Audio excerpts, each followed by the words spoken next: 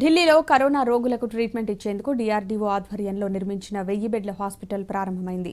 హాస్పిటల్లో అన్ని సౌకర్యాలు ఉన్నాయని 24 గంటల పాటు ఉచితంగా ఆర్మీ సిబ్బంది పేషెంట్లకు సేవలు అందిస్తారని DRDO డైరెక్టర్ సతీష్ రెడ్డి తెలిపారు. చెత్త డంపింగ్ యార్డ్ను తొలగించి ఆ ప్లేస్లో హాస్పిటల్ నిర్మించినట్టు తెలిపారు. కరోనాపై పోరాడేందుకు 70కి పైగా ఉత్పత్తులను DRDO తయారు చేసిందని చెప్పారు. అవసరమైతే నెలకు 25,000 వెంటిలేటర్లను తయారు చేసే సామర్థ్యం తమకు ఉందని సతీష్ రెడ్డి చెప్పారు. అలాగే వాటిని ఎక్స్పోర్ట్ కూడా చేయగలమన్నారు. ఈ హాస్పిటల్లో 600 మంది ఆర్మీ మెడికల్ సిబ్బంది పనిచేయనున్నారు. పేషెంట్లకు తగ్గట్టుగా సిబ్బందిని పెంచుతామన్నారు డాక్టర్ మాధురి కనిట్కర్.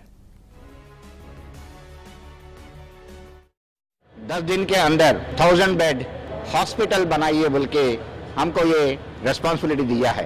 हमारा जो वर्क्स टीम है DRDO में ये चैलेंज लिया है. एग्जैक्टली 12 दिन में 1000 बेडेड हॉस्पिटल, इसमें जो 250 ICU बेड्स का हॉस्पिटल बनाया है. टाटा ट्रस्ट ने मदद किया है और industries BDL, BEL, Bharat forge ऐसा इंडस्ट्रीज भी मदद किया है.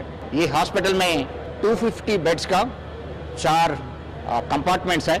एक कंपार्टमेंट ICU का है, एक महिलाओं के और 2 नॉर्मल पेशेंट्स के लिए. ये पूरा 1000 पेशेंट्स को ऑक्सीजन है, पूरा मेडिकल सप्लाई है, उनका जिस चाहिए वो पूरा इधर अरेंजमेंट है. पूरा पैथोलॉजी टेस्ट है, कोविड टेस्ट भी करेंगे. फर्स्ट फेज में 600 की टीम यहाँ पे खड़ी करी है. 600 लोग हैं जिसमें डॉक्टर्स है, नर्सिंग ऑफिसर्स है, पैरामेडिकल है और डॉक्टर्स में हर एक स्पेशलिटी के है. Lab, radiology, intensive care, medical specialist, तो सारे लोग हैं जिनकी 6 आवर्ली शिफ्ट ड्यूटी लगेगी. तो ये पहले 1 महीने के लिए हमने ड्रॉ किए हैं. मैक्सिमम लोग आए हैं आर्म फोर्सेस मेडिकल कॉलेज से, लेकिन nursing officers all over India से आई हुई है, क्योंकि एकदम से हम सारे हॉस्पिटलों को खाली नहीं कर सकते हैं.